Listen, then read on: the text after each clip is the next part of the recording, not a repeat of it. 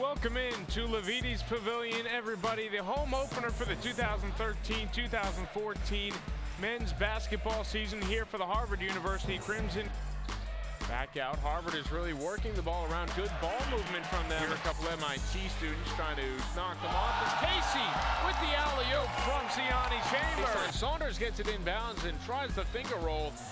Gets his own rebound, puts it right back in. Yeah, Saunders, a one-man fast break there, picks up the steal. Another one for Saunders, goes off. Here's the alley-oop, and Saunders can't quite flush it down, but he still gets it in off the backboard. Steal here from Mondu Missy. He'll pick it up off the ground and go straight with the right-handed flush. What the officials are calling inside now. Chambers now back outside for Rivard, who drains it a wide-open three.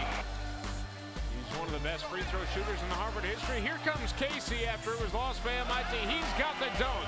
Back up the court trying to hustle back on defense with it. Nesbitt bounces inside. Travis goes up with a dunk in traffic. Over to Geiger, who just picked up that fourth foul. Now Oakley into the corner. Fraschilla tries it, and Fraschilla drains it. Louis is playing right now. He's out there and has to be pumped up, making his debut. Now he forces the steal. Geiger controls it. Oakley back out to Fraschilla. Another open three try. He's 2 for 2. MIT able to get a bit of a rhythm here as the second half is worn on and try to get as much positive out of this game as possible before they open up their regular season in a couple of days. Cummings with the dunk. Again, the final score 79-37 for Scott Sudikoff and everybody else here at Harvard University. I'm Andy Town. Thanks for watching. We'll talk to you next time.